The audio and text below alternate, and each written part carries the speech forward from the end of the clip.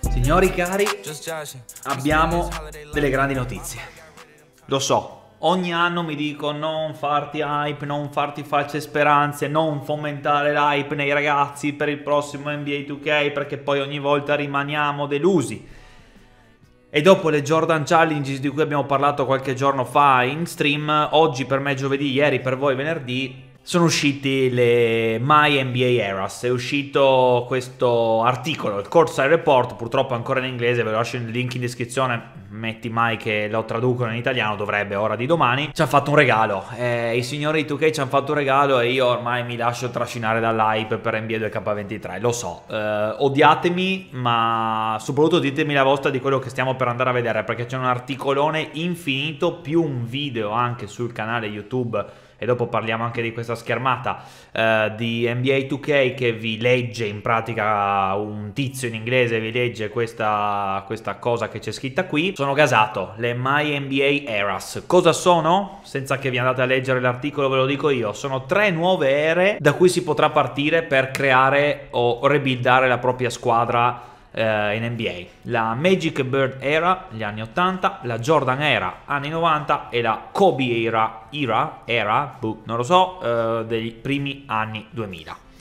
Vi ricordate la NBA resettata, che è stata una delle serie più, anzi forse la serie più seguita del canale l'anno scorso e forse di sempre, e le stream che abbiamo fatto l'anno scorso a gennaio sull'NBA resettata fatte da quel pazzo che si è ricreato tutti i roster, tutte le cose dagli anni 2000? Bene, se tutto va bene, e c'è sempre un 6 da metterci davanti perché parliamo sempre di NBA 2K, ma se tutto va bene e sembra fatto bene come sembra scritto qui, l'anno prossimo lo possiamo fare dal 1983, che è da quando parte la Magic Bird Era. E la cosa bella è che, come potete vedere qui che sto scrollando, si sono andati a rifare tutti i parquet, hanno detto quasi tutti i parquet con i logo, gli sponsor, le divise e soprattutto le grafiche. Questo che c'è sotto lì è NBA 2K23, sotto le grafiche degli anni 80, come vedete, delle Final Celtics Lakers. Bellissima sta cosa, super immersiva anche da giocare, con i filtri anche della telecamera come nelle Jordan Challenges, solo applicati alla MyNBA. Questi sono gli anni 90, come vedete, con i Bulls di Jordan, e questi sono i primi anni 2000 con le sfide tra Duncan e gli altri contro Shaq e Kobe e i Lakers. Ma la cosa più bella è, secondo me, che hanno tolto tutte quelle complicazioni che c'erano gli anni scorsi quando andavi a prendere le leghe create dagli utenti, ovvero l'espansione si buggava, il cambio di regole non era semplicissimo perché cambiavi una regola, andava a inficiare un'altra, il salary cap era un casino dopo un po' perché non era adattato ai vecchi tempi, le regole, il modo di giocare non erano adattati. Ecco, sembra, anche qui, sembra che abbiano rifatto tutto loro, perché come vedete le squadre si joineranno automaticamente la lega nei giusti anni, Miami Heat, Vancouver Grizzlies, e poi si ribranderanno e relocate, si sposteranno negli anni giusti in automatico, da Vancouver a Memphis, dai Seattle Supersonics e Oklahoma City Thunder, dai San Diego Clippers e Los Angeles Clippers, arrivano i Toronto Raptors, arrivano quelli, arrivano quegli altri, gli Hornets, Bobcats, Pelicans, tutto un casino. Ecco, tutte quelle cose lì. Volete fare 36 squadre nel 1903? Si può anche, non è una cosa che mi interessa, ma si può, e va bene, è sempre una cosa in più che si può fare, non vedo il senso, ma per l'amor di Dio. Si possono non fare direttamente espansioni, lasciare le 20 squadre che c'erano nell'83, o quante erano, 18, 22, non mi ricordo, vabbè, quanti erano. Insomma, si possono fare, sembrerebbe, un sacco di cose.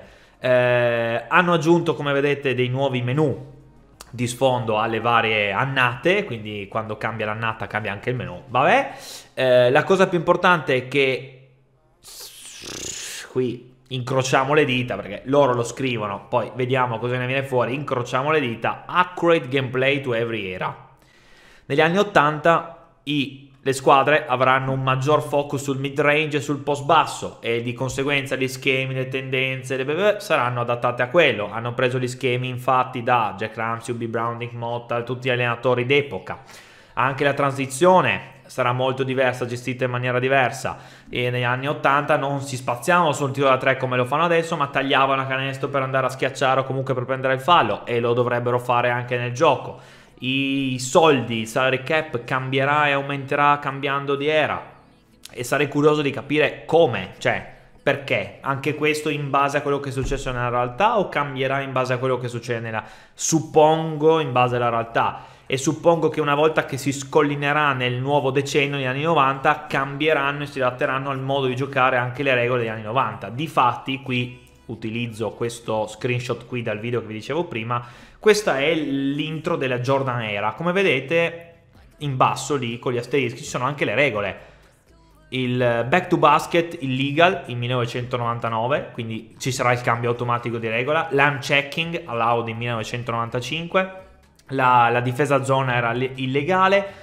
Nuovi campi, nuovi uniformi e le presentazioni, e va bene, quello che abbiamo visto prima. È interessante, è interessantissima questa cosa. Le divisioni ovviamente si risistemeranno quando si upgraderanno le squadre, la G League arriverà nei primi anni 2000, così come i social, che ovviamente negli anni 80 e 90 non esistevano, per fortuna o purtroppo, non lo so. E mi fa piacere, non tanto per le cose in sé, ma mi fa piacere di leggere che la lunghezza dei pantaloncini delle varie squadre cambierà e ci saranno le rispettive divise degli All-Star Game anno per anno, non tanto perché ci siano queste due cose qua, che sinceramente chi se ne frega, ma perché vuol dire che se sono andati a toccare quelle cose lì, io spero che poi siano andati a fare le cose anche più importanti, ovvero le classi draft. Le classi draft ce le faranno mettere loro.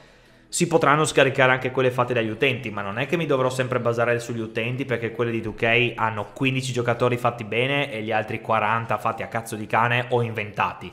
Io spero che mi hanno fatto un lavoro così approfondito su queste cose qua, spero che le classi draft siano fatte di conseguenza. Mal che vada, aspetteremo che gli utenti le creino e scaricheremo quelle, pace. Però, ecco, spero di no. Ci sarà anche il commento diverso, vabbè, questo chi se ne frega. Io da questa cosa sono molto gasato, perché effettivamente le possibilità di cose da creare in questa nuova MYNBA ERAS, non lo capirò mai, sono praticamente infinite. Poi sì, ripeto, attenzione, basta sminchiare le classi draft, basta non prendere i diritti di buona parte dei giocatori, perché se non c'è Reggie Miller, non c'è Charles Barkley, cosa me ne faccio di entrare negli anni 90? Per dirla subito, proprio chiaramente. O non c'è Manu Ginobili, o non c'è Buchi, altro che non hanno i diritti di tanta gente, cioè...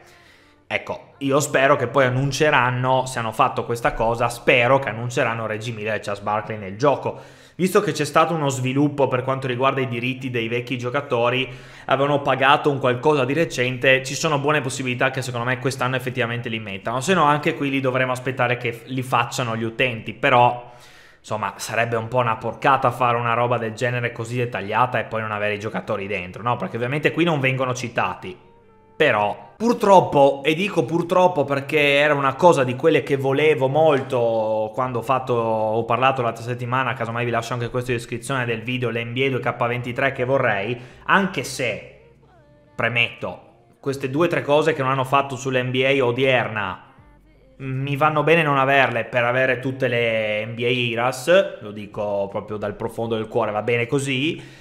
Però avrei voluto le sign and trade, avrei voluto magari le proposte di trade a 3, che sono sempre più papabili nell'NBA moderna. Sono contento che, come vedete la foto, l'ho zoomata forse un pelo troppo, abbiano rifatto un po' il calendario, che è simile sì, ma mi sembra con l'immagine un po' più ingrandita, e soprattutto c'è il ritorno, mannaggia loro, del record, della chemistry, che sono importantissimi da vedere senza andare a cercare in altre schermate. Hanno cambiato un qualcosa con le rivalità, non so se avrà un qualche senso sul gameplay, temo di no, come dire, un indice di calore della rivalità, in base a quante volte ti sei trovato nei playoff o quanti scontri o qualcosa del genere, credo sia. Ma la cosa più importante, che è una di quelle cose che volevo e sembra che l'abbiano messa, si trova all'inizio, l'hanno un po' nascosta. Ci dice start today from the beginning of the regular season, start previous off season, che sono le 2 classiche opzioni, or start today once the season is underway. Io spero che voglia dire che l'abbiano messo anche su next gen, perché il fatto che io debba andare su PS4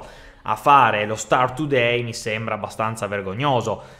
e mi viene poi da pensare male che l'abbiano messo su PS4, così io che ho PS5 devo prendere la versione del gioco che costa di più per avere il gioco su PS4, per avere lo Start Today. Voglio sperare che non sia questo, quindi spero ci sia anche su PS5, perché lo Start Today, l'inizia oggi per il rebuilding, è fondamentale durante la stagione, no? Ecco, quindi questo è una roba che doveva già esserci quest'anno, ma sono contento che almeno l'abbiano menzionata. Incrociamo le dita comunque per queste nuove feature, perché io sono gasato, sembrano una figata clamorosa, ma è un attimo a rovinarle, è un attimo, perché se il gameplay non si aggiorna non è godibile come può essere, le classi draft non sono fatte benissimo, e se poi i contratti e gli anni pro e le età dei giocatori e i potenziali e queste cose qui sono sbagliate, non sono perfette, non sono fatte bene, è un attimo rovinare tutto, è un attimo.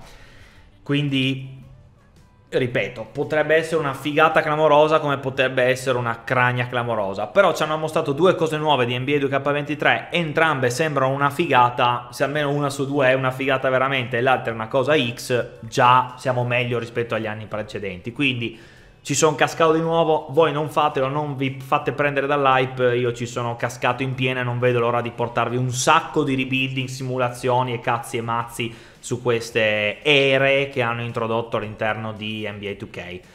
E ripeto, fatemi sapere la vostra, spero che questo video sia piaciuto. Sì, piccola parentesi, hanno aggiunto anche cose per la MyWNBA, ma non l'ho mai toccata come cosa, sinceramente chi se ne. Ah sì, ecco, e hanno aggiunto gli Easter Conference e Western Conference Finals MVP. L'unica cosa che non mi piace, da questo video si vede bene, è questo, dove si vedono appunto i cosi delle conference, ma la scena è sempre uguale a quella che abbiamo visto gli anni scorsi. Quindi voglio sperare che per i Conference Finals abbiano messo quella scena lì, e per i Finals MVP e festeggiamenti titolo abbiano fatto delle modifiche, perché anche quello la lunga poi già me la devo vedere tutto uguale tutto l'anno.